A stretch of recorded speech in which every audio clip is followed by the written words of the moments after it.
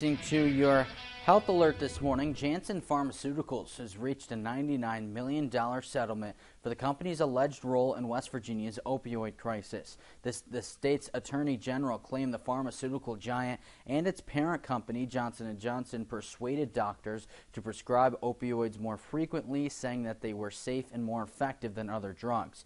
Attorneys say this helped spike opioid use for chronic pain issues, eventually leading to a rise in fatal overdoses. This settlement is subject to approval from the state's political subdivisions, and cities and counties will get a lump sum payment.